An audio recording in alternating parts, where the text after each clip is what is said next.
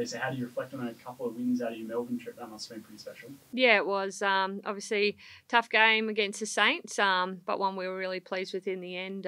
Some really strong performances again, and then obviously to have that win on the weekend, really challenging. Geelong have been a really good team, played finals last year, but once we got going, I thought it was a strong performance. Are you proud of how the group handled the shorter turnaround? Because not everyone's done it as well as you guys have. Yeah, I really am. The girls are really professional in their approach every week. This week will be exactly the same, obviously, against the Hawks, but they just get to work. You know, we're going to review strongly as we always do. They prepare, they reset, and then put their best foot forward this weekend. Is this a week where you have to manage sore bodies as much as Tuesday was? Because you've obviously had the flight home and the extra load. Is that part of your thinking this week? Yeah, potentially. Obviously, we've got one training tonight, so that'll be slightly modified as well. And then we just, modify those loads of girls we need to. And then others, the girls that have been playing scrimmage have been banging down the door. So it's that nice mix as well. But, we try not to change too much as well because obviously it's been working for us. How's the health of the list going after the trip? Yeah, it's not too bad, to be honest with you. There's always going to be a few sore bodies, but once again, we just have a lighter session tonight and then, send them home and get them to reset on Saturday and prepare for Sunday. Dana East, how's she going with her concussion? Yeah, she's travelling really well. Super eager to get back out there, but obviously she'll be available for Carlton. Just taking a look at the two wins as well, how important was that to, I guess, in terms of finals and the season that you're setting up for yourself? Yeah, absolutely. Really important for us. We've shown that, we're really strong, especially in that back half of games. The girls are fiercely determined. We obviously have to continue to grow, and I guess the obvious one is our start, so we want to keep building on that. But for them to get up every single week, put, some really good pressure on the contest and then execute, especially late in those quarters, has been really good for us. Have you been able to identify in terms of the slow starts, what is it, an attitude thing? Is it just that the contest is so fierce between you two at the start of the game? Have you been able to pinpoint it yet? No, it's a hard one. We're kind of looking at different ways in which we can, modify our pre-game or, the mindset going out, but it's certainly not attitudinal. I think the girls are fierce. As soon as that ball goes up, it's been tight contests. It is hard to score, but it's one of those ones we'll keep tweaking and one we know is an area of growth for us. Have you been happy with the way that the girls have gone about finding an alternate pathway to goal? Yeah. Anya was such a big out, but it sort of seems as though it hasn't had too much of an effect in terms of other people stepping up, whether it be midfielders as well. Absolutely. I think you saw on the weekend, I think Hayley, did exceptionally well, but she was really well supported by Ebony and Ari. So, with the absence of Anya and obviously TK's doing a fantastic job down there. So we're just really clear on what we're asking for those girls. We're not asking for someone to replace Anya. We're just asking for everyone to do their role, and that might look slightly different to what it was in pre-season, but they've adjusted so well. They've got a really great growth mindset, and it's something I'm really proud of. Probably the most is that their flexibility to change different roles and adapt and continue to learn on the job's been really pleasing. Now, I know the term is one game at a time, but do you use the thought of finals as motivation, and do you speak about it?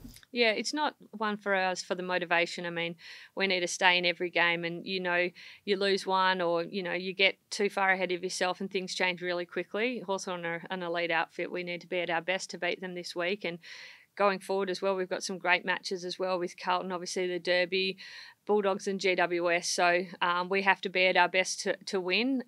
Just getting back to process, continually build, finding ways in which we can improve our game and adjust as the competition has as well, because it's really tight. Are you happy with what the mix looks like down forward? Does that still need a bit of tinkering, or do you reckon that might be a pick and stick for now? Yeah, I think it just needs a bit of time. Like if you would have said pre-season, and we looked at our team, we're really pleased to obviously have Morrow back, Ebony, TK. They were playing different roles at the start of the season. So I think it just needs a bit of time for us to work through that. But at the moment, we're getting the job done. So that's the best part. The girls that have been super adaptable, and that you kind of did it with Ange last year, but you've been able to throw a whole number of girls around different positions, Sarah Verrier and heaps of girls. How proud are you of their ability to adapt to those roles? Yeah, incredibly.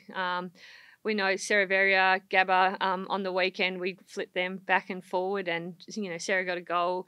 Gabba's run, her ability to cover the ground's exceptional, and they're just two of many players that we've been flipping. I mean, Hayley played a lot of the game forward. We understood that she's got electric speed and she's fantastic in the contest. So for her to be able to do that as the others, it's something, as I said, we talked about flexibility pre-season, but for them to be able to execute has been brilliant. What does it open up and allow your midfielders to do when they can be so sure that Mim's going to get her hands on the ball first 40 times a game and give them first look at it? Does it allow you to do some more things in the middle? Yeah, we've been working really hard. I love the centre square bounce kind of battle in terms of every week I work really closely with I guess the mids and how other teams are setting up, and it's kind of my little way of staying really switched on in terms of setups and continuing to grow my understanding of the game as well. And to have that is great, but we also know that there's some great rucks in the comp that are really testing Mim as well. We can't just assume we're going to win it. We have to be attacking and defensive in that mindset, and getting the right balance of that is an education piece, which the girls have been great. Like, I have them outside. They've got these little inflatable kind of things that we set up to, mimic what opposition are doing. And that's the beauty about our group is they take so much pride in their performance, and there's a lot of work that goes into it. So, Mim goes to work, but so do our mids as well. Have you been setting up those inflatables in preparation for Hawthorn?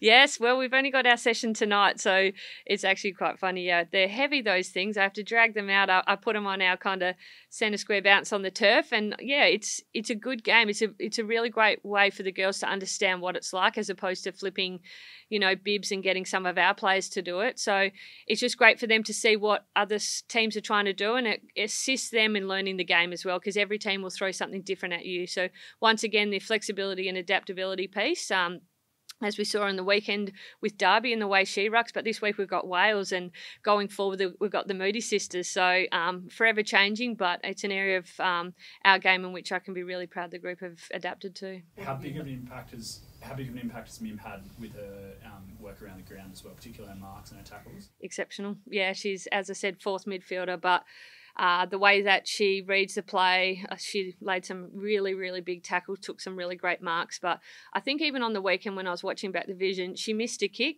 It's going to happen. And then she tried the exact same kick and absolutely executed. So her ability to kind of go, you know what, I've missed one, but I can stay and get back on task and execute the next and kind of back her strengths in is something that's a real win for us. Talk about her and All-Australian. Do you see her performances being at that level at the moment? Yeah, I do.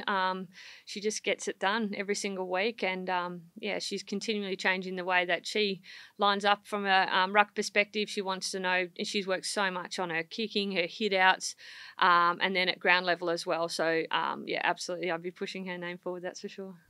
What have you made of Hawthorn? Where are their strengths and areas to exploit?